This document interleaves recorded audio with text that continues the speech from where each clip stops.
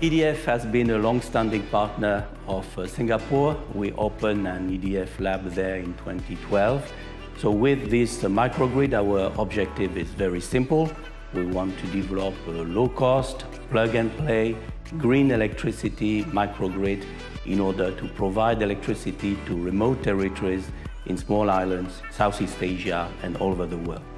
This project proves the industrial leadership of the EDF Group, of all its partners, and especially the distribution company Enedis.